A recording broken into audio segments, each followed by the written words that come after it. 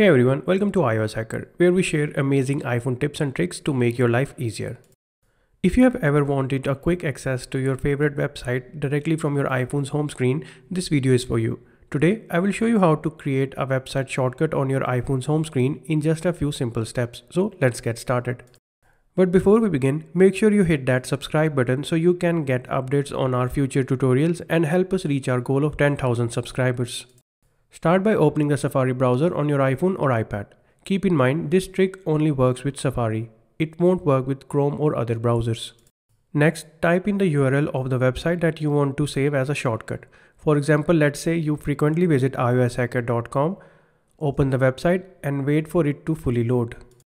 Once the website is open, tap on the share button at the bottom of the screen. This button looks like a square with the arrow pointing up. Scroll down the list of options and tap on Add to Home Screen. This will open a preview of the shortcut. You can rename the shortcut to something simple like iOS Hacker or whatever helps you recognize it easily later.